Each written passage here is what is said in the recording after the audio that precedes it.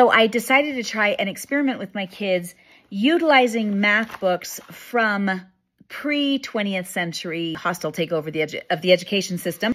Now, granted, I know Horace Mann started everything in 1852. I get that. But we don't really see a super huge hostile takeover until the turn of the century.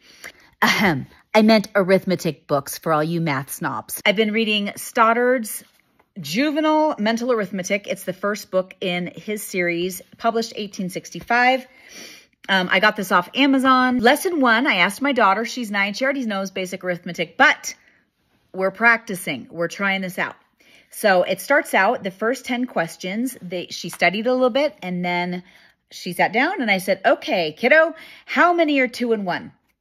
And then she answered, how many are 2 and 2? How many are 2 and 3? And it went all the way through 2 and 10.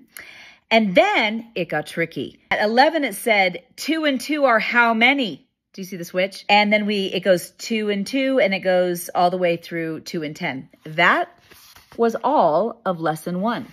Super easy. But I also practiced with her Ray's new primary arithmetic, which I actually liked a lot better. This one was reproduced by Mott Media. You can get it on Amazon. I've got a link for you if you want to check it out. I actually have the original of this, but I can't find it because I was cleaning out stuff and I moved it and I can't find where I put it. I will show you what they say in Ray's new primary arithmetic in another video. I actually like this one better. It's a whole series. There's several books. This is the first book. I like it better than Stoddard's, personally. This one was written, I think it was 1877, but the original run was like 1850 or something. Anyway, I like this one better. I'll share about this one in another video, and we'll go over lesson 1.